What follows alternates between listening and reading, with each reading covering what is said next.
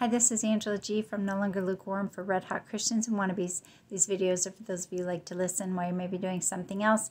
For those of you who like to read my blogs, you can find that link in the description box below. So this one is called Suffering as a Christian, 3 Things We Can Do. Pain is universal. Whether it's physical, mental, emotional, or spiritual, every person on earth experiences pain. We just can't get away from it in our fallen world. As Christians, it can be difficult to reconcile the existence of our pain with the expectation of our behavior. Even when we're suffering, we still have a job to do for the Lord. We must still be an example to others. We must still remember to love our neighbors, many of whom are hurting as much or more than we are, even if we can't see it. For the suffering Christian, frustration might set in unless we remember the big picture. Here are 3 things we can do to keep our eternal perspective during times of suffering. A foundational truth: God allows our suffering. Satan has a special target on the backs of Christians who live for God. He wants to bring problem after problem to keep us from fulfilling our God-given purpose and weary us in the process. In 2 Corinthians 12:7, Paul mentions the messenger from Satan sent to buffet him, knock him off course. Although the particular thorn wasn't mentioned, we know that God allowed it. Paul's pain was for a purpose: to keep his pride in check. Also, in Genesis chapters 37 to 50, Joseph was sold into slavery. He spent 13 years in Egyptian bondage, 2 of them in prison. But God used his brother's jealous betrayal to save all the Israelites from famine. When it was all said and done, there was no doubt that God orchestrated everything. He took what the enemy meant for evil and used it for good, Genesis 50:20, and for his glory. There is nothing new under the sun, and God is the same yesterday, today, and forever. Our pain is also the product of Satan's attempt to harm us. He wants to weary us and cause us to lose our Christian witness, but God is still in control of it all. Even when we don't understand, we can be assured of Romans 8:28. We know that all things work together for good to those who love God, to those who are called according to his purpose. For the suffering Christian, this brings great comfort. God allows our pain for our own good, as in the case of Paul, and or his glory, as in the case of Joseph. We just have to trust him. 3 things we can do. But sometimes when we're dealing with our very own vivid physical pain, emotional hurt, or mental distractions, suddenly God's big picture might start to feel a little fuzzy and almost abstract. Here are 3 tangible things we can do to keep perspective and make sure that our actions align with truth. Number 1, remember the 2 eternal destinations. When we're hurting, other people can be hard to take. In fact, those who are the most difficult are often the ones who are in the greatest amount of pain themselves. They don't know how to talk about it or what to do about it, so they act out in the only way they know how. Sometimes they don't even understand that their behavior is adding grief on top of our own pain. Pretty soon, they have trampled on our very last nerve. But instead of being so quick to wish they would go away, or even telling them to do so, we need to remember one vital piece of information. Every single person we encounter has only one of 2 eternal destinations. Either we will be with that person in heaven one day, in which case we must take special care to love our Father's children, or that person will exist in an eternal hell, in which case we have no business adding hurt to their lives, which is the only heaven they will ever know. In fact, we must do our best to show Christ's love while there is still time for him or her to choose it.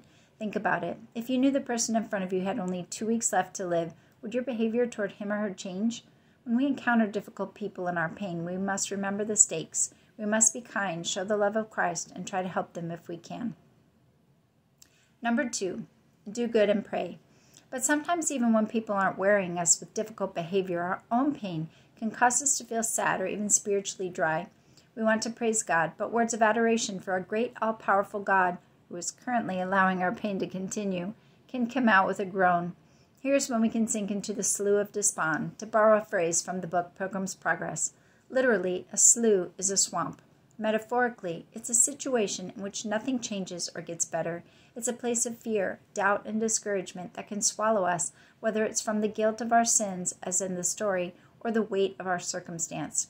Now notice what's happening in that entire paragraph above. Everything was about us, our pain, our doubt, our fear, our discouragement. But focusing on ourselves and the things that are wrong in our lives will never allow us to climb out of that swamp. It's only when we focus on Jesus and his will for us that we will be able to see past our own pain. God's will is that we love others, do good to them, and pray for them. When you start feeling down about your own pain, make a conscious effort to find someone else who is hurting and help him or her. A kind word, a prayer, or a thoughtful gesture can go a long way toward making both you and the other person feel better. Number 3, remember that God has a plan for you. My pastor tells a great story about a bishop who was a faithful man of God. One day in a church service, someone stood with a message in tongues. No interpretation came forth, but after service, a little old lady came to the bishop and told him that the message had been for him. He was to get his house in order and prepare for God to take him home. Within 2 weeks, his health had deteriorated to the point where he was bedridden and lost his eyesight.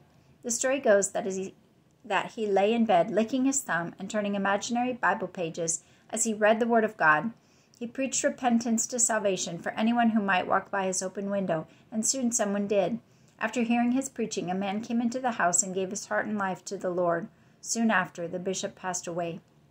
Ephesians 2:10 tells us that God isn't figuring things out for us as we go. No, he has prepared beforehand the good works that we will do for him. When he has a plan for us, and no matter what pain we might endure in this life, we can be assured that our work here isn't done until God's purpose has been fulfilled. Imagine if that bishop would have spent his last days crying that he was sick and blind instead of boldly proclaiming the Word of God. Imagine what a difference we can make if we focus on God and others instead of ourselves. When it seems like your pain is all you can think about, remember that you're still here for a reason. Focus on the job at hand. Ask the Lord how he can use you in every situation. Good advice to the suffering Christian.